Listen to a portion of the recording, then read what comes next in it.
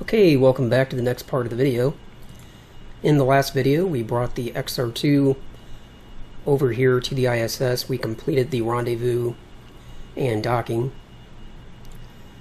So now we are ready to land at KSC to complete the mission, and that will be the full round trip from KSC up to the ISS, out to the moon, from the moon back to the ISS, and then down to KSC. That's what I set out to do when I started this mission. So let's go ahead now and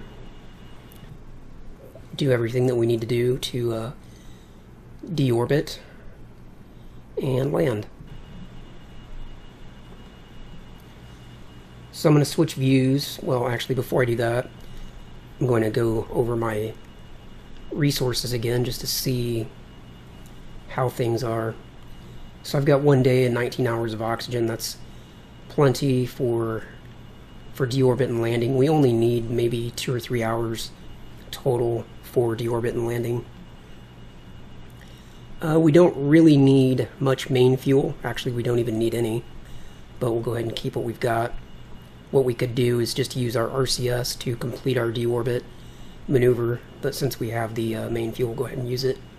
And I did top off the APU mainly for the fact that this configuration of the XR2 burns through APU really fast.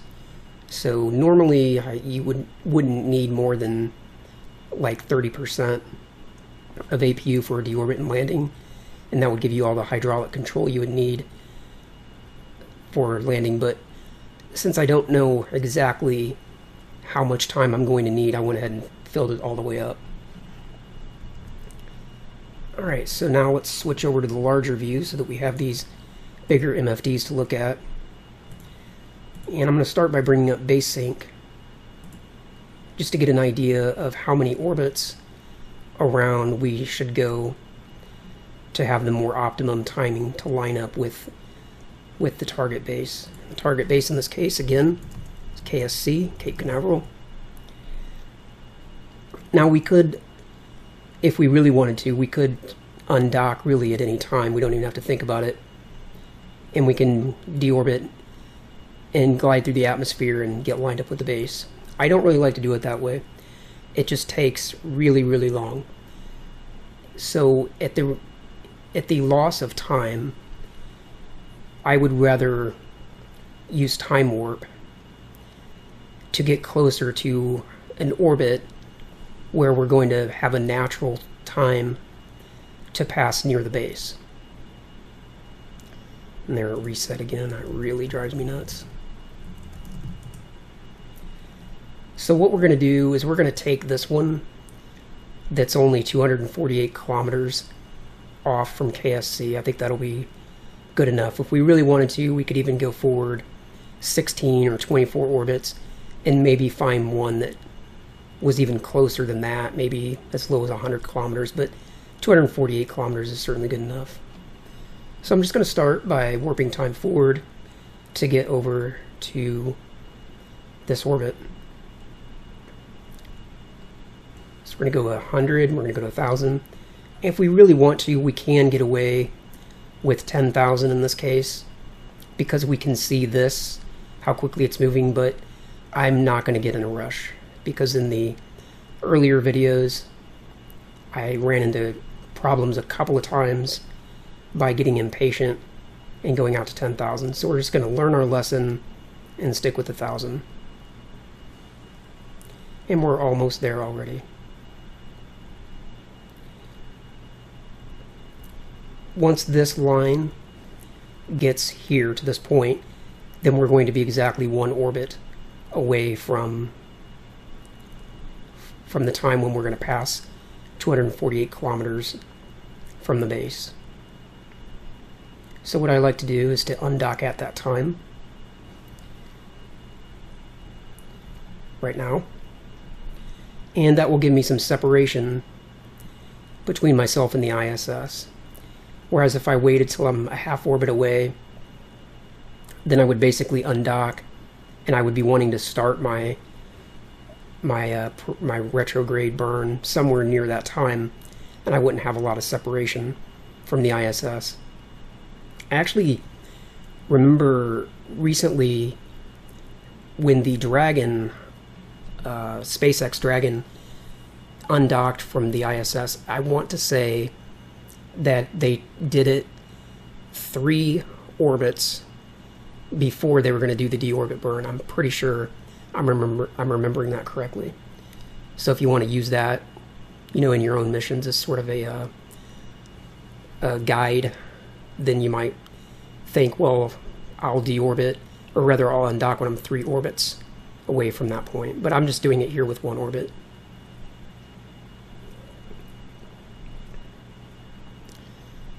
Okay, so we have to turn off external cooling, and there's no hotkey for that, so we have to bring up the 2D cockpit. Using onboard O2. Now we'll Control D to undock. Undocking confirmed. Undocking confirmed. And we could use a little bit of RCS to push ourselves in some direction away from the ISS. And instead of going backwards, I'm just going to use a little bit of 8. That'll fire the thrusters from the top, which will sort of push me down like that. And then you don't need a lot. You can see I'm already moving. So if I just 10x, I'll get all the separation that I need. And now I'm going to turn the APU on. Close the nose cone.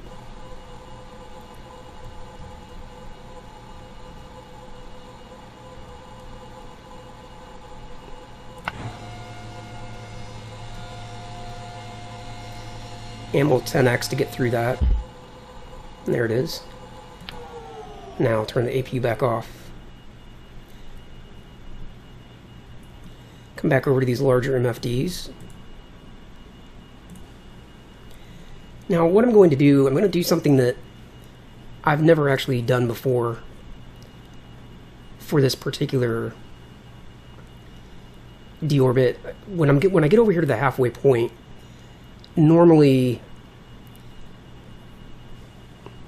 when you're halfway around, you bring the other side of your orbit down, to whatever, 40 kilometers, 20 kilometers, whatever, somewhere so that you can expect to be in the atmosphere and slow down, do your atmospheric braking before you arrive at the base. I don't want to do it quite like that, though, because if I bring down the orbit that far, then as I'm coming around, I'm going to reach entry interface probably when I'm, like 90 degrees away from the base or something, and it's going to have me glide for a long time. I'll be gliding an extra long time, and it'll take a long time to do the to complete the atmospheric reentry. And it would be safe to do that, because the longer it takes, sort of the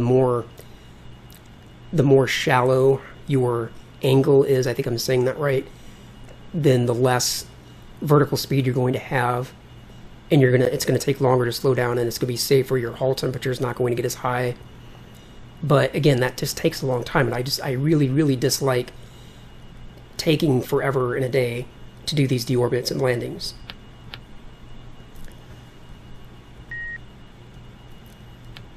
So what I'm going to do instead, when I get to the halfway point, I'm going to do a small retrograde burn. I'm only going to bring this side of my orbit down to like 100 kilometers. That way, as I'm coming around, I won't reach entry interface until I'm much further over, maybe even like all the way over to this point. But then when I'm just 4,000 kilometers out, maybe even 3,000 or 2,000, then I'll do a second maneuver to bring the orbit down some more, because I will need to have a steeper angle in order to get the atmospheric braking. I'll kind of explain what I'm doing as I go, but I just wanted to give a heads up as to my thought process before I get started. Actually, I guess this color is the best for now. Okay, now let's target Cape Canaveral again, even though we should be fine. And I'm going to press Mod to turn off that graphic. I don't really need it at the moment. And we're going to land immediately, so we only need 1 orbit.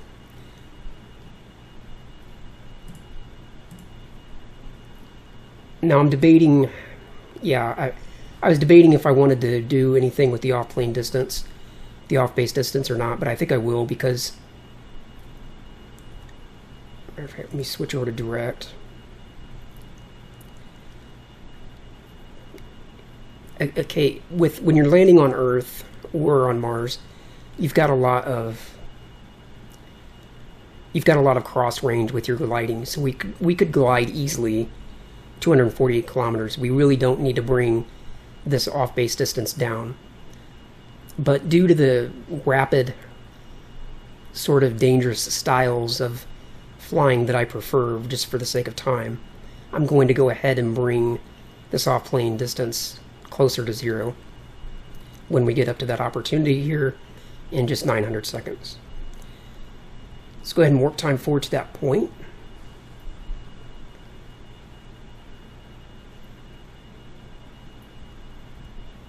We're almost there, so we want to be in the negative position because the plane change indicator tells us negative. Orbit anti-normal, that's what I'm referring to. And we need the full power of the main engines for 12 seconds. So what we would really want to do is burn 6 seconds before we cross the point and then 6 seconds after, so we can balance the burn.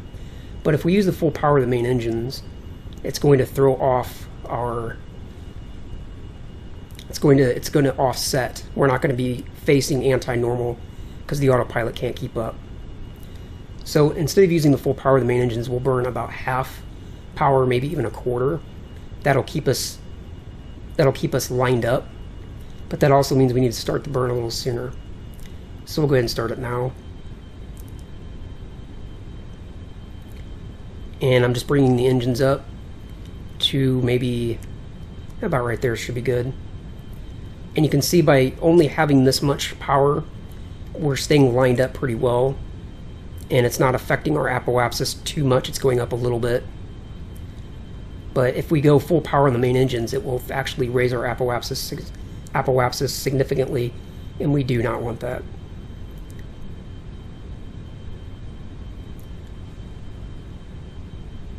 And that's pretty good right there. And when I do the retrograde burn here in a moment to lower the orbit, it's going to have some impact on our off-base distance. And if you're able to anticipate which direction that's going to affect, then you could actually, while doing this burn here to bring your off-base distance down, you could leave it at 10 kilometers on either side, or 5 kilometers, whatever the case would be. That way when you do your retrograde burn over here at the halfway point, then your off-plane distance, your off-base distance would get closer to 0 instead of farther away. But since I don't know which direction it's going to go, I'm just bringing the off-base distance down as much as I can now. But you'll notice when I get over here and do this burn, the retrograde burn to bring the other side of the orbit down, you'll notice this distance is actually probably going to increase. So let's get over to the halfway point now. And we know we're there. We've got a couple of indicators, obviously, when we're straight across, but also when the distance stops counting up and starts counting backwards, then we know we're halfway. And we're getting pretty close to that point, so let's come back to real time and go retrograde.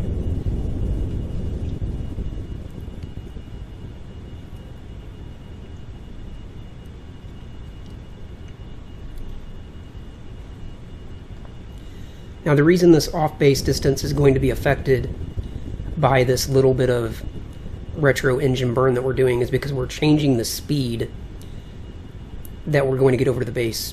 It's not by a big number, but it's enough that this is going to change a little bit, because currently we're traveling at this velocity and this distance is based on this number. So as we do a little bit of a retro engine burn here, there, just changed, we're going to be slowing ourselves down just a little bit, and that little bit is going to be enough to affect how much time it's going to take us to get over to the base. And in that amount of time, the Earth is going to rotate, is going to rotate, so this distance is going to be wrong or it's going to be off a little bit. Let's go ahead and warp time forward then. Get all the way over to the halfway point. See, we're there. And again, I'm looking here at the periapsis, and I want to bring it down, but I don't want to come all the way down to 20 kilometers or 40 kilometers for the reason that I explained before, because as I come around, it'll put me at entry interface somewhere over here, and I'll have to glide for a long time, and I don't want to do that. So there's the distance. You can see it's having an effect on our distance. And we could actually turn rotor rate off. Rotation. And we could probably pitch a little bit to fix that. Rotation. Translation. Looks like that might be the wrong way.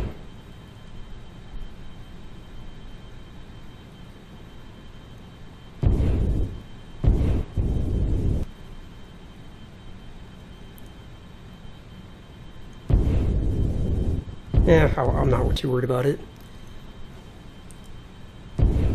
Generally, you can pitch up or down to do a little bit of correction on that.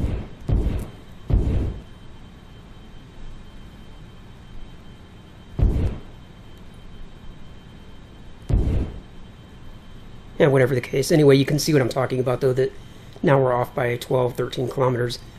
But as we glide through the atmosphere, we can correct that a little bit.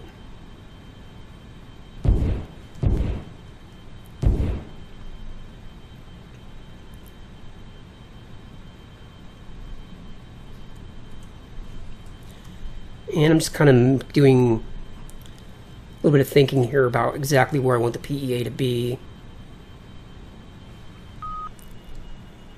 Just let me think about this for a second. That's 155. And you can see just visually the orbit's coming down, you know, obviously. So we're saying by the time we get over here, we'll be at 155 kilometers. So maybe like over here is entry interface.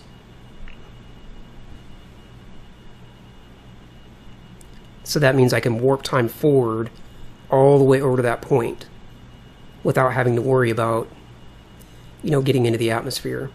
Whereas if I bring this all the way down to, you know, the surface or 20 kilometers, then I'm going to be at entry interface way over here, and I'm going to have to glide all the way over to there, and I can do that I have to do that in real time.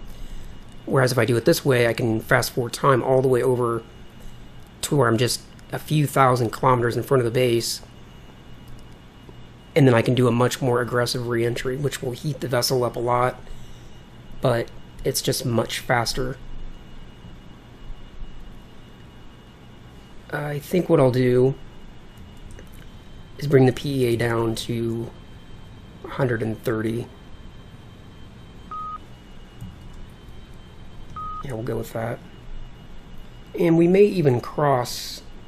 Yeah, we'll cross a node again, so if we really want to, we can even fix that last little bit of off-base distance when we cross the node again. In fact, I think I'll do that.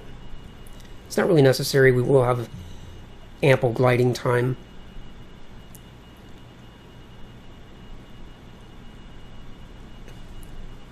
Almost shot time forward too far there, as I'm prone to doing. And in this case, we really don't even need to go anti-normal. What we can do instead is just go prograde, and then we can use the up-down translation thrusters for that 27K. Translation. So as soon as we get facing prograde, we'll do that.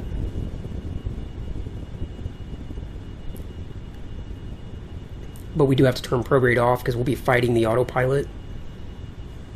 Okay, so now we're prograde. Rotation. Kill rotation. Translation. And now we'll just translate the difference for the off base. Rotation. Translation.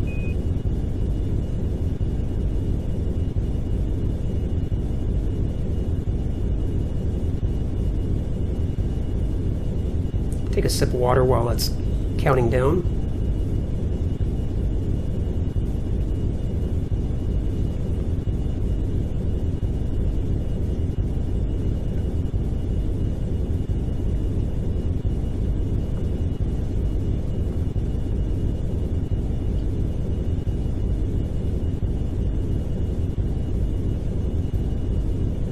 And once I get to 10 kilometers, I'm going to say that's good enough. I'll just glide. I'll use my gliding range to change. To get the last little bit. Alright, that's fine. Now I want to just quickly see map MFD. It looks like we're going to be landing at sunrise. Because you can see the day-night terminator right here. It's just crossing KSC right now. So we'll be coming and landing right at sunrise. Okay, now let's bring up base sync again.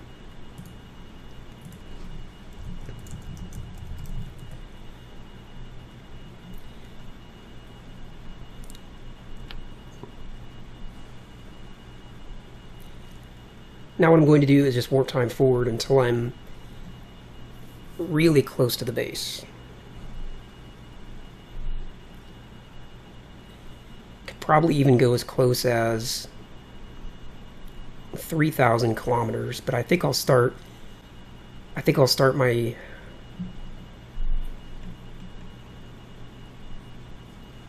think I'll go to 3,500. That should be fine.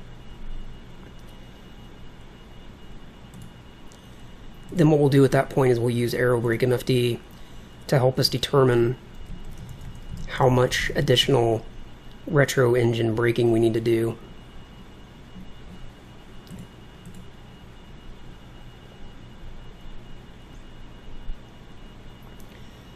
It's just warping time forward to get to that point. Getting pretty close. Let's go prograde for a moment.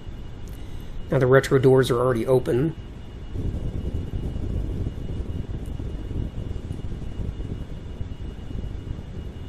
You can see here in Aerobrake we're lined up very well with the base.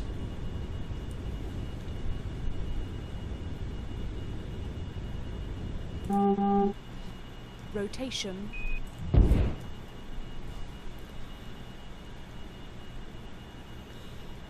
gotta remember, when you get into the atmosphere, you really can't use any time warp. So the less time I have to spend in the atmosphere, the more time warp I can do.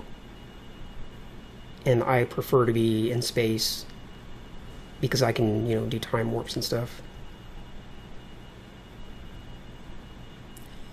And the reason I'm picking this number, by the way, roughly 3,000 kilometers, is because that's usually the number I use when I do my KSC to Wide Awake run.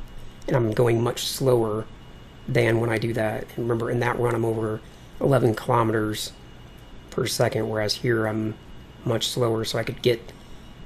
But you can't get too close, because you gotta have time to come down. So we're where we need to be. Let's start our retro engine burn here. Translation. Rotation. And we're just watching this little sliver sort of evaporate, get up closer to the base. That's what we're looking for. When this ends over top of the base, then we know we have all the braking that we need. This uses more fuel to do it this way, but it takes a whole lot less time.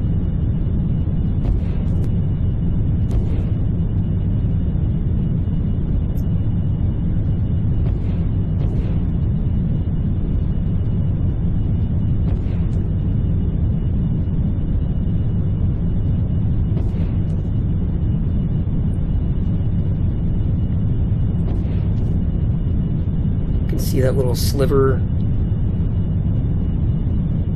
getting up closer to the base? That's what we want. Actually kill the engines for a moment. A little heads up.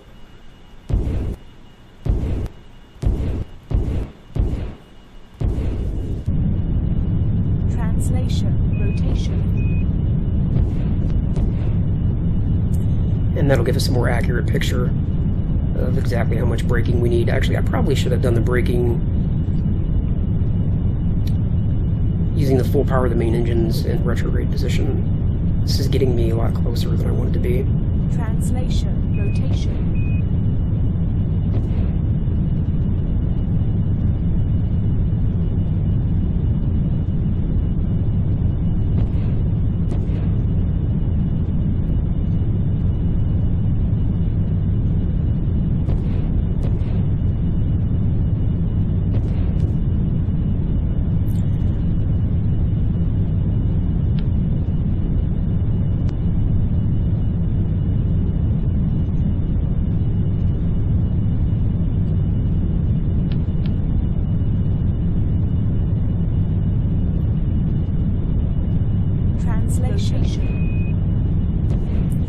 Yeah, I should have used the full power of the main engines while being retrograde.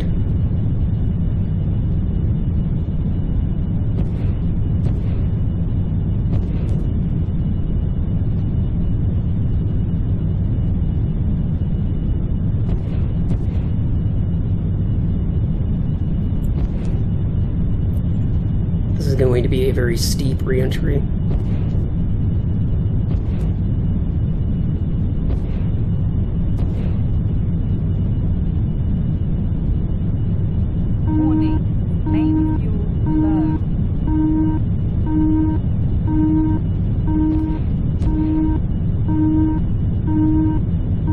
Burn through all the fuel. I don't care about fuel.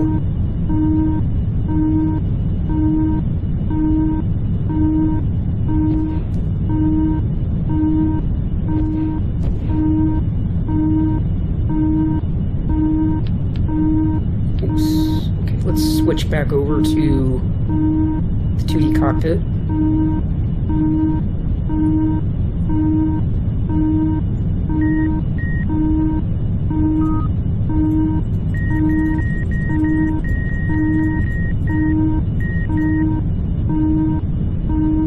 Only 1,000 kilometers out.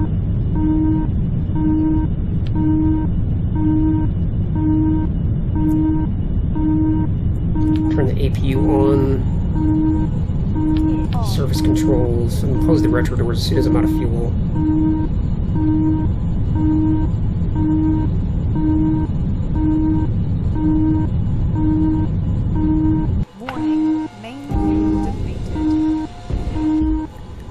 See what kind of entry we need here, or angle we need.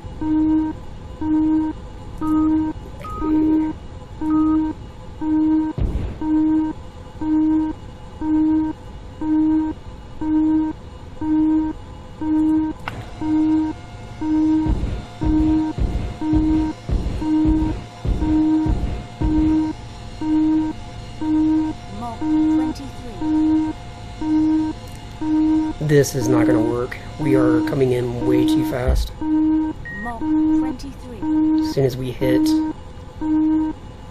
58 kilometers, it's going to be like slamming into concrete. Yeah, I needed to do the, I needed to use the main engines to slow down faster, so I'd have more time to glide. I don't think that's going to work. We just have way too much vertical speed. Like I said, it's going to be like hitting concrete when we hit the, when we get down to 58 kilometers. 21.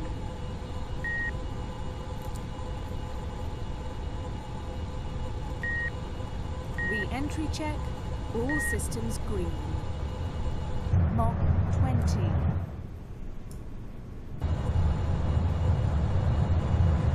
Well, we're slowing down. This might actually work. Mach 19. Yeah. No, we're heating up way too fast. Yep, we're dead.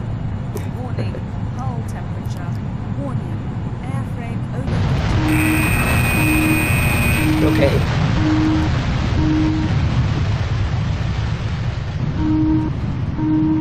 I've done that re-entry quite a few times, but I've never done it quite like that before, so that was a learning experience. I have to do it. I have to try something slightly different.